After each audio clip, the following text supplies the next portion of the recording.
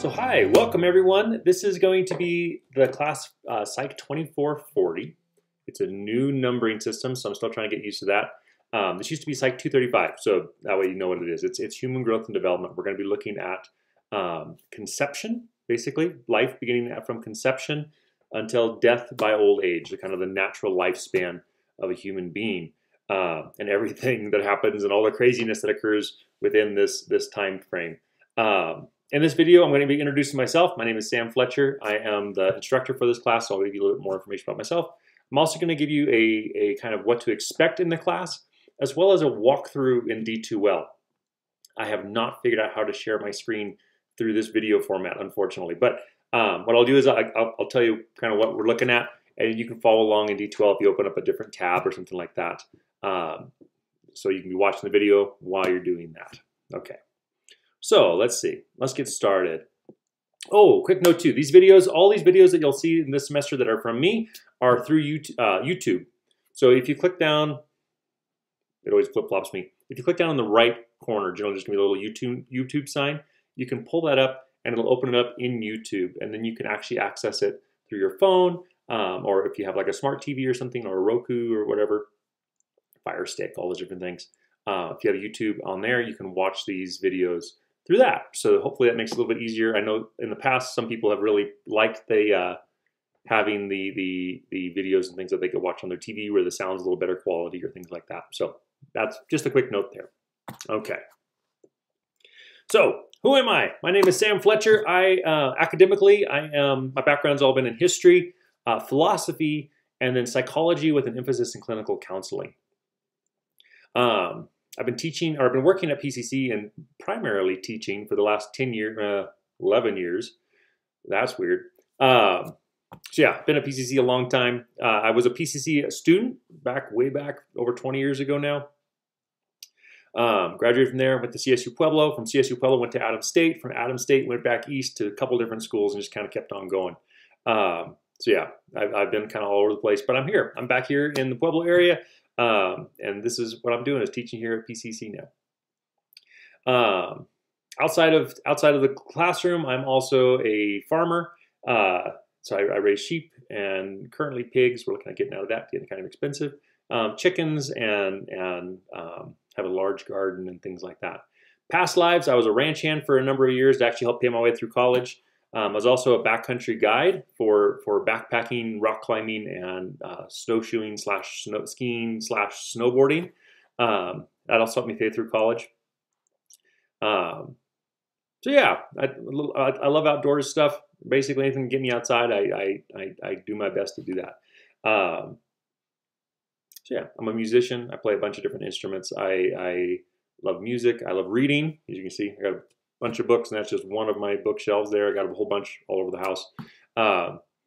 So yeah, I'm just kind of a little bit of everything. I do my best to get into everything I can. So that's me. I'm also married, have 3 kids.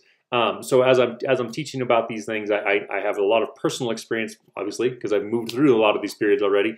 But also just from a practical experience of working with kids and things like that. As well, you know, above and beyond just my academic and teaching profession and things like that. So yeah, that's a little bit about me. You'll learn more about me as you go. I have several different videos throughout the semester that you'll kind of be learning. I try to give personal experience and things like that as we go. So, all right, so that's me. Let's go ahead and move into the class. So if you don't already have it, you can pause the video for a second, open up another tab on your internet browser, and pull up D2L again. That way you can follow along with us in this course, and I can kind of talk. You will be able to look at then what I'm talking about as you go. Okay. So you're likely looking at this video. I'm assuming you've unpaused it now and/or already had another tab up. So right now, though, you're looking at the home page of our course, which is the course home Psych 244002W. It's an online course, Human Growth and Development. On here, I have all the announcements, things like that. That's, again, where you found this video. This is going to be an important area to check regularly. I'd recommend checking this daily. If anything gets updated, things like that, I will put those announcements here to let you know what's going on. At the beginning of each week, I will also post a video giving you a kind of a little reminder of what to expect for that week. It'll be just a couple minutes. I'm just talking about what's expected of you for each week. Okay. There's a different sections on the side here. One is called work to do. It's very useful. It does not, unfortunately, and I can't figure out why, but it doesn't do everything that I necessarily post. So sometimes it does and sometimes it doesn't. So that's a useful tool to make sure you're kind of going along, but also make sure you check the content, which we'll talk about here in just a second. The calendar is also useful with the upcoming events and things like that, kind of things to expect. If you need help with tutoring, PCC offers NetTutor, which is fully online tutoring. They also have tutors at the PCC campus. So if you want that kind of face-to-face interaction, you can utilize that. Above and beyond that, they have the phone number here for the Learning Center. That's who you'd contact if you have questions about the tutoring stuff. Beyond that, you can also check out the library. The librarians are amazing, especially when it comes time for your research paper for this course. They can help you with navigating all the databases and things. And they can do that either in person, which is pretty handy, or via WebEx meeting. You can set up an appointment with them and they can meet with you kind of, one-on-one, but virtually, to help you with learning how to move through the databases and everything that are available to you as a college student here at PCC. So let's see. Down at the very bottom, they also have an announcement for disability resources. If you have any kind of disability, whether that be like long-term learning disability, physical disability, whatever, or even short-term. Let's say I had a friend, for example, in college. At one point he got in a car accident and actually broke both of his arms. He shattered them pretty bad. But he was in a thing where his arms were out like this, and they were like things, and so he couldn't type or write or anything for a couple of months. And with that, he was able to get a hold of the disability service, and they were able to set him up with somebody to take notes for him and things while he was recovering. So long-term, short-term, whatever, that is a resource available to you. I highly recommend doing it if you think you might have a learning disability or have some kind of a disability that could possibly get in the way of your experience as a student. Go talk to them. They have a lot of resources available to you and different ways they can help you out. So yeah, that's down at the very bottom underneath accommodations on the homepage here. Okay. All right. Now, most of the stuff in this class you're going to be able to find in the content section. So if you click on content, I'll kind of give you a little run through here. And this will all be available by the first day of class. If you're looking at this early, it may or may not be visible yet. I'm still tweaking some of the things, but it'll be all available to you as of the very first day of class, May 31st, which is Tuesday, okay, officially. So the very first thing you're going to see is the instructor contact information, how to get a hold of me. The best way to get a hold of me is through D2L, actually. Just message me. There's a little, up at the top right corner, I think I'm pointing the right way. It mirrors me, so it's kind of a weird thing. Top right corner, there's a little, looks like a little envelope. Click on that. That's a way that you can message me, just like email, basically. It is contained within D2L, so you cannot email outside of D2L with this email, and you cannot email into it from outside sources. So make sure you just click on my information in here. You should be also get to it with like the class list section, but to try to track me down. But anyway, that's the best way to get a hold of me and to stay in contact. I check it daily. Other than basically the weekends are a little bit more spotty, but throughout the week I check it pretty much every day. So that's the best way. Second best way is to get a hold of me is to use my work email. Make sure if you use the work email, which is the samuel.fletcher@publicc.edu, that you do it from your student email. By school policy, we're not supposed to respond to anyone who has like a Gmail account or a iCloud or whatever. And so, or AOL, whatever, Hotmail, all those different ones, right? If it's not from within the school system itself, I'm not supposed to respond to it. The email coming from your student account is what basically allows me to figure out if it actually is in fact you or not. You can access your student information through your PCC portal. Your student email will be there again at the top right corner. So that way you can check that out if you need to get hold of me. That one I don't check as regularly. I probably should, but I don't. I typically check it just a couple times a week because it's a little extra pain to get signed into it. I know it's silly, but it's true. So yeah, if you need a fast response, D2L is definitely the way to go. If for some reason it's just a quick question, let's say, and there's not, it's not real pressing or not real, maybe it's just something real, you're like, wait, where is this or whatever. In the discussion section, so again, top left. Okay, you're hearing me, sorry. Top left, you hit the discussions. You can scroll down a little bit, and there's a thing called general questions and comments. You can throw a quick question on there. I'll check that regularly also. But that also, if it's just something kind of a basic question, potentially other students might spot it and can answer you if I can't get to it before it, right? So if you want a really fast response for something kind of simple, that might be a good option to do as well. If it's something more in depth, message me. Okay. Okay. As far as phone numbers, things like that go, they technically did give me a phone number, but honestly, they don't let me know that anybody called it until it's weeks afterwards, which generally means like the end of the semester. So I don't even worry about the phone number. That's not an effective way to get a hold of me, basically. Office hours are basically by appointment. So just message me, let me know if you have any questions or something like that. And you're like, I want to meet with you for a few minutes about this or whatever. We'll set up a WebEx meeting, and then we can see each other face to face and kind of talk it out if you have any help or need any help with that kind of thing. Okay. All right, so that's everything in that instructor contact information. Now we're going to go to Start Here. In the Start Here, I have at the beginning, at the very top, I have a list of different resources that are available to you as a PCC student, one of which is the Learning Center. Awesome resource. That's where the tutoring and things like that is. I also have the direct link to the tutoring, disability resources, tech support, and then Trio. Trio is an excellent program. I actually worked for them for a few years here at PCC. But it is so it's Trio Student Support Services for the college-age students. There's also Trio Upward Bound, which is if you're in high school, that's a program to check out as well.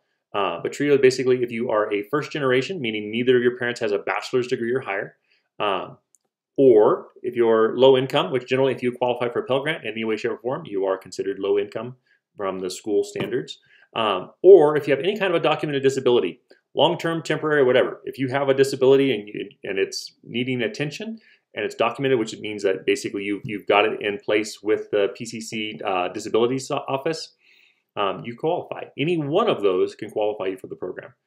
With that, once you're in the program, they can help you with everything from getting your classes picked out to helping you find financial aid and scholarships and applying for them. They offer one-on-one coaching, so if you need help with classwork and things like that, they can help you out. They have tutors that are available to just Trio participants. It's an excellent program. They also, if you're looking at transferring, they'll help you with the whole transfer process of locating the school. That'll be the next step for you, how to get into it, and they'll help you along that whole process. That's just a few of the things they do. Literally, when I was working in there, I helped everyone I help people from everything from like people who were homeless and couldn't find homes, finding places to live, to getting out of abusive situations, to finding technology because their computer died, and everything, right? So they really are an amazing program. Highly recommend checking them out and applying. It's not too much. It takes about 5 minutes to apply, and it's well worth that process. Okay. So there's that, and then below that, I have resources for studying. These are just some different tools to kind of help you along the way. I have a few videos that I've shared from different groups that basically have condensed. All right, sorry about that. Just realized that going back and editing that the microphone just cut out at that point. So picking up where we left off, resources for studying. Basically just has some videos in there that can help you kind of learn to read the textbook more effectively and more efficiently, where you don't spend as much time. It basically teaches you how to skim well, right? Textbooks are not like a novel. You're not going to be sitting down reading word for word. I tried that for years. Realized that, not for years, I tried it for a while. Realized that I just didn't have time to read that much stuff. And so you got to learn how to read effectively. Basically, these videos give you a kickstart and how to do that versus doing like me, where you're basically trying to figure it out by trial and error, right? One really good one is this Marty Lobdell, Study Less, Study Smart. It's an excellent video. He's a professor who basically studies how you study. And so it's well worth the watch. It's about an hour long though. If you don't want to spend an hour learning it, I also gave you a video that's a little 6-minute summary by College Info Geek of that longer lecture. Really good. Both of those are really good, but yeah, kind of gives you a little thing. Real quick, this is the book we're doing, Invitation to the Lifespan, 4th edition. There's a 5th edition already out that is basically exactly the same book. It just has more up-to-date data as far as like all the statistics and things like that they give. It's by Kathleen Strassenberger. You can find that information on our homepage as well. I've included that information there, so you can track it down. If you don't want to get through the bookstore, you can track it down that way. But you're going to need that book It is a lot of reading. We're doing generally about two chapters per week. So this class is reading heavy, right? So be prepared for that. Get the book as soon as possible because there's going to be quizzes over the book every week. So make sure you have that. Okay. Let's see. Course information. Just kind of gives you a breakdown of the points there of what to expect. So we have introduction worth 10 points, acknowledgement worth 10 points, where you'll find that just down here in the same chunk here. We have weekly discussions worth 30 points each, where this kind of takes the place of the actual classroom discussion, where it gives you an opportunity to talk about different things. I generally will give you some choices to go between, but it'll be over some aspect of the material that we're learning that given week. There's going to be little chapter quizzes over the readings each week worth 5 points each. So each individual quiz only makes up about 1% of the overall grade. So if you miss one or two, not that big a deal, right? But if you miss a bunch, like if you miss them all, there's 16 chapters, so it'll drop you down. Like if you had perfect scores on everything else, it would drop you down to a middle B if you miss those. We also have lecture quizzes. So part of this, I've actually created lectures that are based off of my notes and things from the chapters, similar to what I offer in class itself. I've recorded them. They're videos, so you can watch them whenever you want, and you'll access those each week in the weekly sections, basically. Okay, those each have a quiz attached to them also, worth 5 points each. Again, about 1% of the overall grade. Missing one or two, not so big a deal. Missing them all kind of adds up, right? The quizzes, all the quizzes in this class, as well as the final exam, are going to be open book, open note. There's no timer, and they're multiple choice. Okay. If you've read the material, it's really easy. If you haven't, you're going to struggle a bit, right? But yeah, the testing honestly doesn't show me much about as far as what you know. It shows me that you can take a test well. And so because of that, I do my best. Psychology, all the research has basically shown us that testing is an amazing tool for helping yourself understand what it is that you know and what you don't know. But it's not such a great tool for assessing somebody with what they know, as far as the majority of testing formats. And so because of that, I've gone with that style. Basically, the discussions are going to be the part that you really begin to show me what it is that you know. Okay. I have a social learning theory paper. With that, there's a lot more in depth on. I have another video that basically that's all it talks about is that. You can find that in the social learning paper section in the content here. Paper is worth 200 points, and then the final exam is worth 100 points. If you've done well on the weekly quizzes, you'll do great on the final exam. It's basically the same thing, just jumbo size. So the weekly quizzes are 5 questions each. The final exam is 50. Okay, and I'll talk about that more in the video when that final week comes around. So let's see. Then you'll have the syllabus. So check out the syllabus. There's a little syllabus quiz. It's a true or false that just says I have read the syllabus. Basically, true. You hit true, and you get 5 points extra credit. Right. I also have the acknowledgement of expectations. It's a little discussion. Basically, in there, just let me know that you have looked through the content and everything. It makes sense to you, and that you're good to go. With that, you'll get 10 points, and that essentially is how you're going to lock yourself into this class to make sure that I don't drop you as a no-show. Okay. Once you've accomplished anything that actually is worth real points, not just this little extra credit stuff, but the real thing like the acknowledgement, expectations, or the introduction, I am not allowed to drop you from the course. Okay. Good, bad, or ugly. Like if you realize you're like, wait, I don't want to take this course stinks. You have to drop yourself, right? You can't just stop showing up.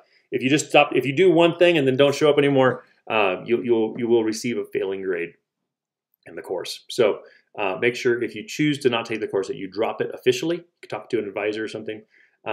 Same thing later on in the semester. If you're struggling and as the semester goes, you can withdraw later on, but I'm not going to be able to withdraw you myself. You got to do it. You got to do it on your own. Okay. And you'll find those dates. You'll find all those dates and stuff in here as far as like the drop date and withdrawal date and all those. Okay.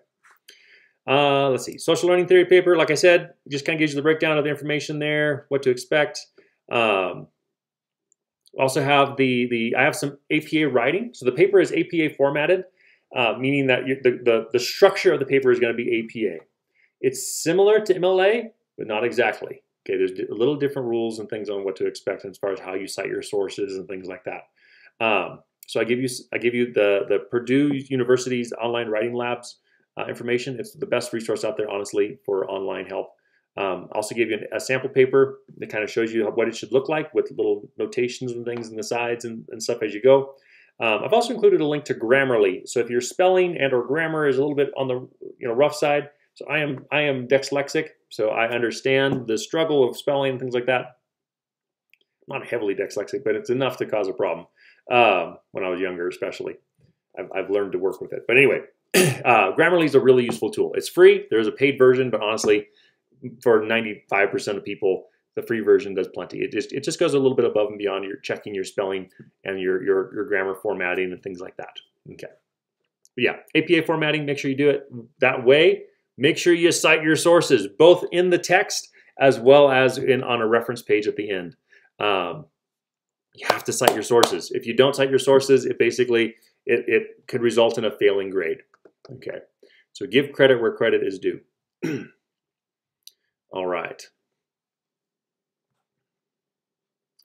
Okay, and I'll keep on reiterating that as we go. Gotta make sure you cite your sources. Okay, week 1. So what to expect in week 1, and each week basically it'll come open and you'll have each week's stuff. Week 1, you're gonna have 2 chapters that we're gonna be going over. So we're gonna be covering chapter 1 and chapter 2. Chapter 1 is basically just kind of giving you a quick history of psychology and specifically of the field of human growth and development as a science. So I have the quiz over the readings, and then you'll also find there's a section in chapter 1 called PowerPoints and Lecture. In that section, you will find the PowerPoints, which are basically my class notes. So that way you can follow along as I'm lecturing. And you'll also find the lecture, which is a video recording just of me lecturing. Once you've accessed the lecture, a quiz will come open to you. Okay, so once you and by accessing, I mean is once you open it in D2L, a quiz will come open to you that covers that lecture. The quizzes are multiple choice. There's 4 questions per quiz on these ones, and they are random facts. I give you a random fact, 4 different random facts throughout each lecture, and it's basically a way to just kind of test and see if you've actually watched the lecture or not. So you just kind of got to pay attention for those 4 random facts. Once you do it, you take the quiz. Super easy. If you've watched the lecture, it's basically impossible other than just by sheer luck if you have not. They're like the facts are legitimately just that random. But yeah, so you watch the lecture, take the quiz, get your points basically there. Chapter 1 and chapter 2. So chapter 1 is looking at the history. Chapter 2 is looking at conception to birth. So the moment when the sperm and the ovum come together, basically you have the first little zygote, the first 1-cell organism with brand new DNA that eventually becomes a full-grown human being. From that moment till birth and all of the craziness that can happen in those 9-ish months leading up toward birth. Okay. Down below that, I have a bunch of videos. These videos are optional. It's basically just additional resources to kind of help you with understanding the material. So if you really want to deep dive, this is a good place to get started. Or if you're like, man, I'm not quite getting what they're talking about, like psychoanalytic theory, like what is this? I'm having a hard time understanding what Freud and Erikson are talking about. There's some videos in there to kind of help you with that process. Okay. So again, those aren't required, but they're extra material just to kind of give you a boost in those areas. You'll also find the discussions at the top of the week's section. So this week's is introduction, and then also the week 1 discussion piece. Okay. Each week will be a similar structure. It's a 10-week course, so I believe you'll have 2 chapters per week for most weeks. There might be one where actually we can get away with just 1. We'll see. That might be the one that I put the paper with. We'll take a look at that. But anyway, so yeah, just be aware of that. That's basically how they're going to be structured. So each week it'll come open with what's expected of you. Up at the top, starting on the left, you have content discussions where you can access just the discussions that are available. Assignments, which is where you're going to find the social learning theory paper as well as in the content, right? Quizzes also found in there or in the content section. And that's pretty much the most important things overall in the course. So just make sure you're checking in on the announcements regularly to make sure that you know what's expected and or if there's any updates or things like that. And that's pretty much it. If you have any questions at any time, or if you're struggling for some reason or other, reach out to me. If you're just not turning work in, there's nothing I can do to help you. If you're struggling with something or some attribute of life or in the class itself, let me know, and I can see what I can do to help you out. And that, whether that be like working with due dates or things like that to some extent. For the most part, I don't move them around too much, but in certain circumstances, I'm willing to work with you. So reach out to me if you have questions on any of that. And at any point during the semester, I check my messaging here, like I said, every day of the week, basically. The weekends a little bit less, but Monday through Friday, I'm on here. So if you have questions, let me know, and I'll do my best to get back to you right away. Okay. I think that's it. So yeah, good luck with this semester. Congratulations for being in the course. I look forward to hearing from you and interacting with you in the discussions. I really do enjoy the reading the discussions and kind of seeing what your thoughts are and things, and learning about you, who you are, and why it is you're in this class and all that kind of stuff. So in the introduction of yourself, just make sure you get in and give me a little classes. Hope it goes smooth. Hopefully the microphone worked. I don't have to re-record this again. But I will see you and talk with you, interact with you throughout the semester. So yeah, good luck, and I'll talk to you in the next videos. We'll see you. Bye.